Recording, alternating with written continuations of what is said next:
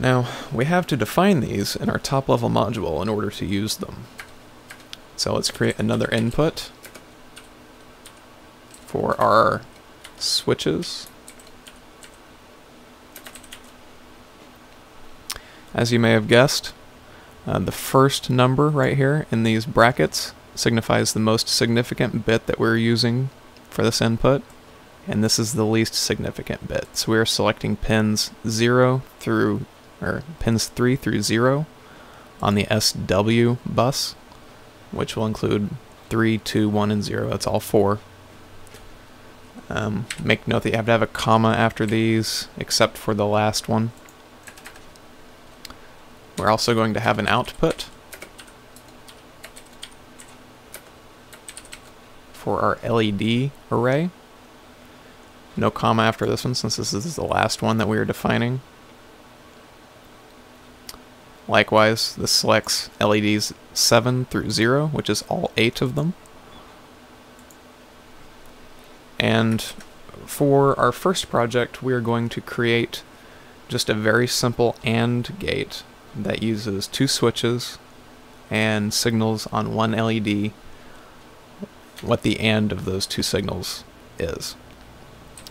We are going to use an assign statement. This is something that doesn't really execute, it doesn't get triggered by the clock signal or anything, but rather this happens in real time.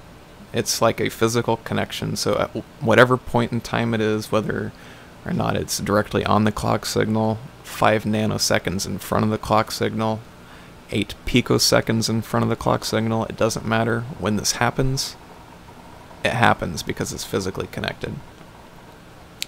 Assign LED 0, which is going to be the rightmost LED, it's the least significant one, equals an AND of switch 0 and switch 1. So we are telling this LED it is connected to an AND gate that has a switch 0 and switch 1 as inputs. So when these 2 switches are both high, then this LED will be lit up. When one of these is low, this LED will be not lit. However, there's one important thing we have to do before we can use this file, and that is we have to assign all outputs a value. We can have inputs that don't actually connect anything, but outputs must be connected to a value. So I'm going to assign the rest of the LEDs, which is LED 7 through 1. I'm going to set them all to low. Now how I'm going to do that is specify how many digits I'm going to be assigning here, an apostrophe, then a B specifying that the following is a binary value, 1, 2, 3, 1, 2, 3, 4. So I have created a binary value of 7 digits with all zeros. 7 through 1 will be always not lit, and 0 will be the result of the AND gate. Let's go ahead and create a programming file based on the code that we've given. This part takes a while, especially as your project gets more complex, so this is where that fast computer requirement comes into play. You can see as long as this is taking for such a simple project, this computer is clocked at 4.06 gigahertz.